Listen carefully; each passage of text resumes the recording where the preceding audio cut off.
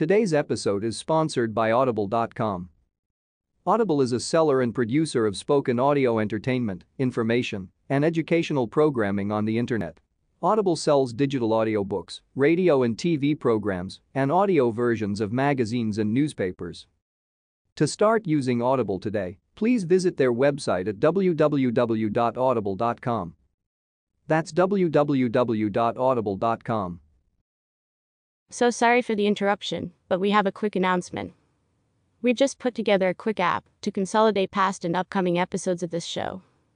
To download the app, simply use your cell phone camera to scan the QR code on the screen. Then, simply add the app to your home screen for easy access and a better experience. Welcome to another episode of Taking You to the Top. In this podcast, Rami spends time speaking with founders and CEOs from across the globe and asks them specific questions to learn exactly how they launched their businesses. Before we get started with today's guest, please follow Rami's Instagram account so you don't miss any upcoming episodes. If you'd like to watch previous episodes, simply click on Rami's IGTV section or scan the QR code at the beginning of this video to download the app.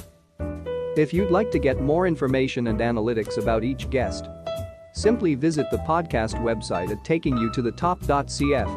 Now, let me spend a moment to introduce today's guest before Rami gets started.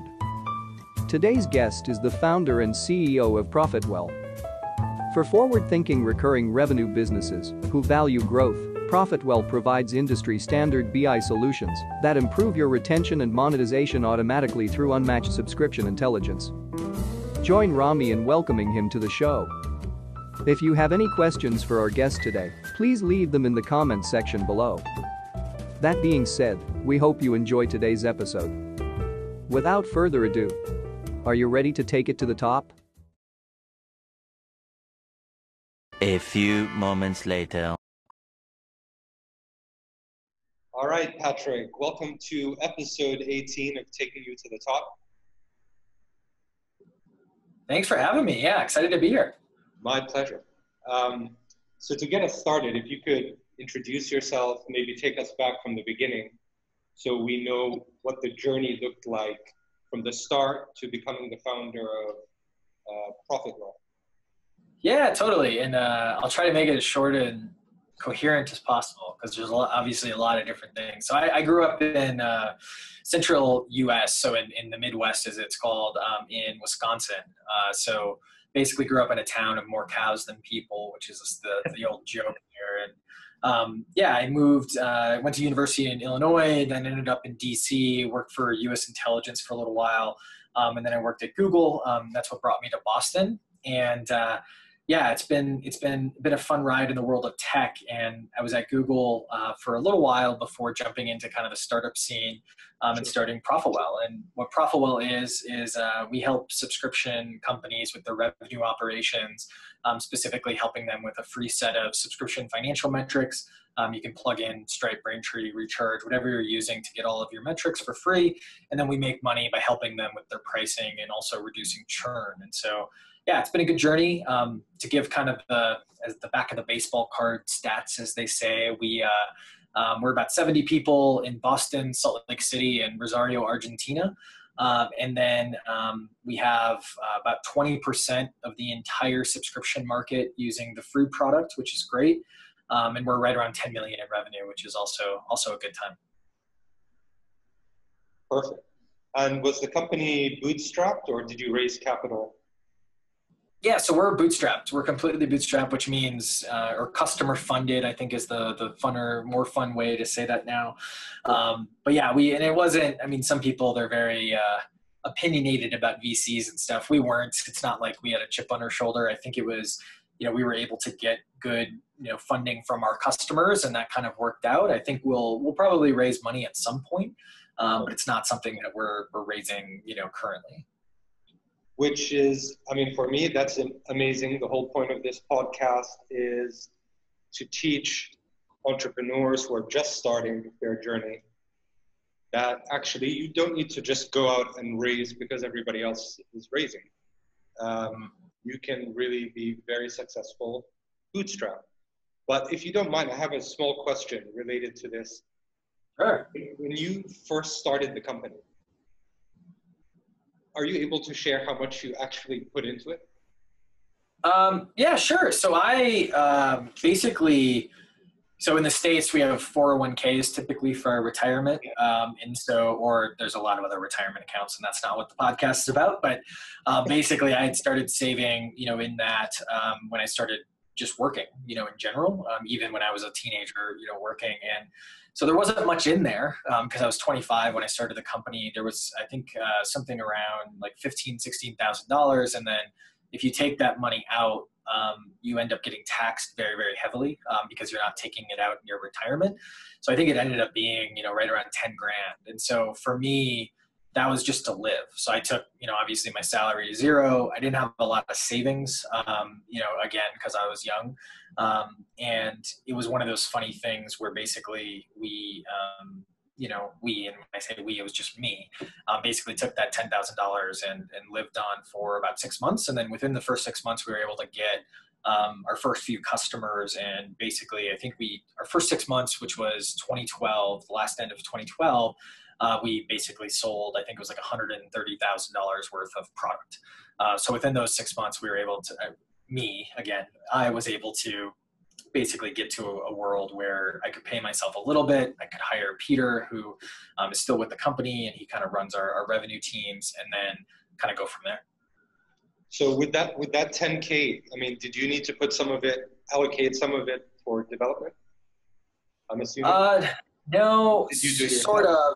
Yeah, not really. So I have these like part-time co-founders. They're more advisors than anything, and so they were helping with some of the development. And I know a little bit of development. By no means was I am I a developer and engineer, but I was able to kind of like debug things and like work things out here and there. And the way we kind of structured things was less on, we had this product, this app, this pure software product, but we knew that there were a lot of gaps. And it was one of those things where we thankfully were in a market where we could kind of get paid to do our customer development. And what I mean by that is basically putting some service on top of the software. And we found this out by finding people who were asking us, hey, can you come help us, talk through this, right? And we were first kind of like, I don't know, services, VCs don't like those, right? Yeah. But we were like, we're not raising money, and it was a good sum of money, in order to do those deals. And so what ended up happening is we just kind of looked at, all right, well, we can, start to gain some of this money, and then we can reinvest it into the business, right? And that's when we started getting that flywheel going, where we would sell more of our tech-enabled service, which we still have, and then take that money and reinvest it into our engineering team to not only make that product better, but also all the other products that we've come out with. Perfect. What would you say in the beginning, when you first started the company, was the most effective marketing channel? I mean, how did you get the word out there? You had an idea, you started a company, and now you want to spread the word. What would you say was the most effective channel? I think for us, it was just writing, so content. So you got to remember in like 2012, there was a lot of content and there was a lot of people publishing, but particularly for our space, there wasn't as much out there. And what I have found is that no matter what you're doing, it's really good to educate people, your prospects, your customers, et cetera, for a couple of reasons. One, they will realize maybe that they have this problem and want to check out what you do. Or two, when they meet someone who has that problem, particularly with something like pricing, which was our only product at the time, they're going to refer that person who's like, oh, you should talk to Patrick about pricing, right? They seem to be doing something in that space. And so what that kind of allows us to do is not only educate and get some SEO benefit, although when you're just starting out on content, like SEO isn't necessarily the target unless you're doing a huge campaign. But it allowed us to kind of like build that domain expertise. And now, I'm almost struggling with, being the pricing guy, because of all the content that we pushed out. Not that that's a bad thing. It's just we do more than pricing now, right? So that's a whole nother problem of getting people to realize we do more than pricing, but it was just content. And then to get more specific, what we would do is we would share the content. I think I had like 100 people on our email list. Every blog post I published, like 1 to 2 a week, I would just send to the email list. And then based on that, we would get more people because they would forward it. And then I would post on, I didn't have a large Twitter following at the time. They would post it on Twitter. And then I would also post it in LinkedIn groups and basically start getting some traffic and start getting some more people to sign up for the post. Then the flywheel just kind of goes. And I think the problem with a lot of people in content is they think, oh, it's got to be an overnight thing. It takes a long time to build a good following. And you just kind of have to like put the effort in and put the grit in. I mean, it must have been over a span of maybe 7-8 years, right? You founded it in 2012? Yep. Okay, so it does take time to develop that list and the audience that you're content marketing to, right? Yeah, I mean, it takes time. I think it is less time than you think, depending on the product, right? So if we're talking about a product where paid ads or other things would have worked, I would have tried to do that, right? Like I would have tried to do some of these other things. But we were talking about a product that is in a space that people don't necessarily wake up thinking, oh, I'm going to work on my pricing today, right? Like kind of like, oh, I'm going to like go sell to these people and send emails, that type of thing. So I think it's one of those things where, yeah, it definitely is a grind, but you start to see, you're trying to find fans basically. And you're trying to find those people who like what you're writing or need what you're writing or have people who also need what you're writing. And we would focus on things that basically no one was talking about. And I felt kind of bad at sometimes because when I write an article on pricing, the real pricing people, like the people who have these PhDs and stuff like that, it would be very basic to them. They're like, yeah, we get it, right? But I was kind of distilling it down for everyone else, who wasn't focused on it. And I think that's what made it, relatively successful, is that it was very accessible, but it also made them feel like they learned something and they were able to do something properly. Got it. Okay, Patrick, this next section is more for those, like I mentioned, those who are just starting again and they want to not even just starting, they want to get started in entrepreneurship. They want to start some sort of a product or a service and they're looking for problems to solve. So this set of questions is maybe just by asking these questions, you come up with a problem that somebody can solve. I mean, over the course of, let's say, the last few weeks, what's been your most present problem? Something that you sit there every day and you're like, oh, I don't want to handle this today. Yeah. Great question. There were two, I know you said more pressing, but there's two that kind of popped into mind and I don't know which one was more pressing. So I'm just going to say both. One, quarterly planning cycles. Like some people do OKRs, some people do the big rocks theory, other people do a couple of different things. I think for us, it's this, and I don't know if it's avoidable. There's always this like push and pull of, all right, first draft, get opinions and feedback, next draft, so on and so forth, and then trying to make it align, for everyone and everything's kind of feeding into the same thing. And I think that's, it takes like one central hub to do a lot of that work. And there's got to be a better way, either a theory around goals or a theory around management, or just making sure that like the goals get looked at and tracked in terms of progress. A lot of the tools that are out there for this are just so large and so big and so expensive. And it's like, maybe it's just our size, like, 70 folks, we don't want something that's like made for 500 person teams. Right. So that was kind of pressing. And then the other pressing problem was really around, we have a multi-product strategy. So meaning like we sell multiple products to the same like vertical, and they don't all have the same persona, meaning we sell some products to product people, some products to marketers, et cetera. But organizing teams and organizing, even just your marketing strategy for multiple products. Like, how do I make sure I'm not hitting up the same people for the same things? How do I make sure that, I'm not annoying customers or prospects, these types of things. So yeah, that's another problem, is like, how do you do better, I guess, workflows, when you're selling multiple products? And would you say if somebody came up with a solution to that problem, it would be worth paying for? The goals product, yes, but I think the problem with the goals product is it's kind of like project management software. Everybody is different. So if they came up with the solution that fit our company perfectly, like absolutely, right? But it's one of those things where I think that if you came up with the perfect solution for us, the market is probably not big enough. And this is where a lot of project management software, and I think a lot of the goal software ends up being very fractured, just in terms of like there's so many different features that they have to build. And then when you build all those features, your costs start to balloon and things like that. The other product, a better workflow product, yeah, we would totally pay for something like that. Something that was built for multi-product companies. Again, I don't know if there's enough of those multi-product companies out there to justify that. Sure. All right, Patrick, let's wrap up with the famous five, if you don't mind. Let's do it. All right, number one, what's your favorite business book? I'm a big fan of High Output Management by Andy Grove. I read it probably twice a year. It's just a really good primer on management and just thinking through problems and things like that. Great. Number two, is there a CEO you're following or studying? I've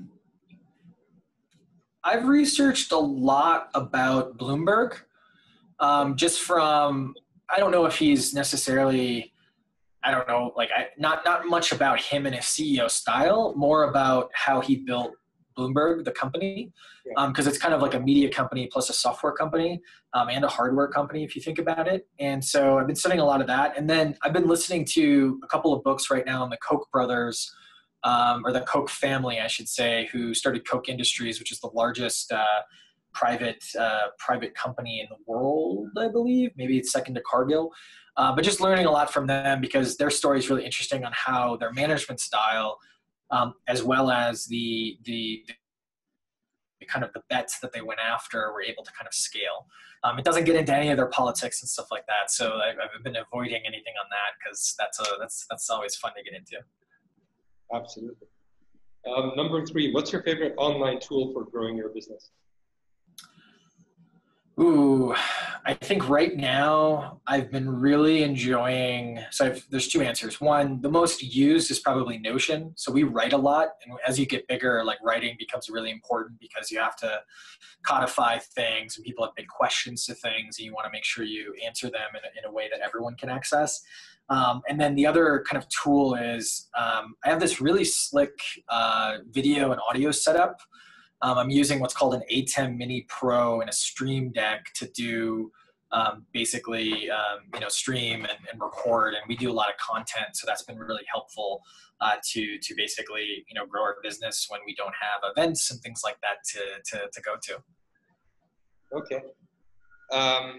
I'd actually like to know more about that setup, but maybe that's for a different conversation because obviously when these little bad boys break or don't work, you need a backup. So. Totally. All right. Number four, if you could give your 20-year-old self a piece of advice, what would that be? Don't be such a jerk. No. I think focus on, I'd probably say something along the lines of like, focus on calming your demons as much as possible. I think when you're young, we all got demons, some very bad, some, not so bad, but it's not a contest.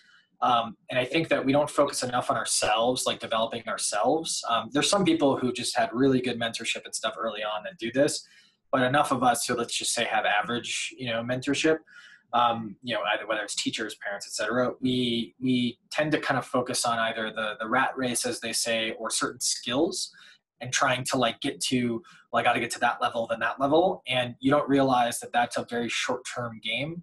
And if you focus on yourself and clearing not only your demons, but figuring out how to learn and how you best learn and how you best work, that pays off substantially in the long run.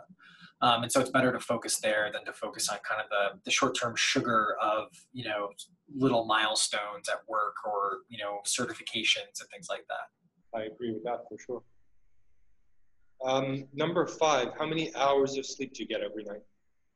I used to be really bad, especially with travel, because I would do a lot of red eyes. But since all the craziness started, I can actually tell you, with my little app here, I am getting on average.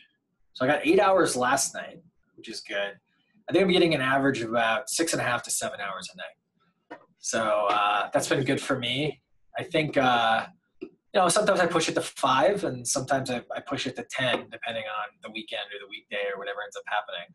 But the one piece of sleep advice that's worked really well for me, just learning how a sleeper you are, like what type of sleeper, and also what makes you like really fulfilled, and also waking up at the same time every day.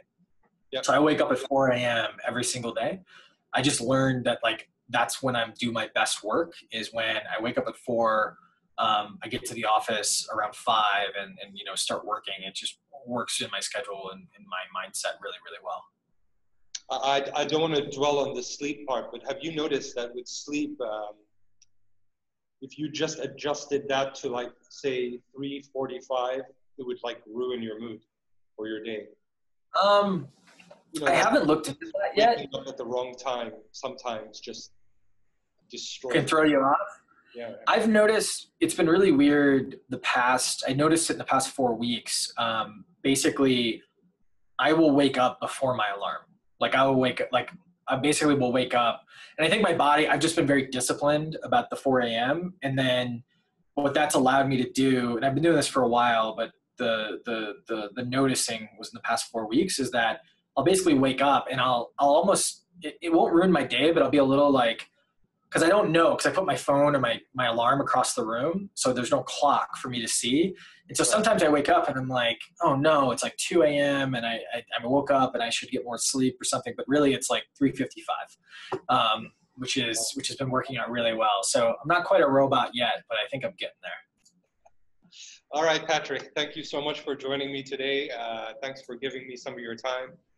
And I really hope that maybe in a year's time, we could follow up and see where things have gone. Any new projects pop up, it would be really cool. Yeah, sounds good. Absolutely. Thank you so much.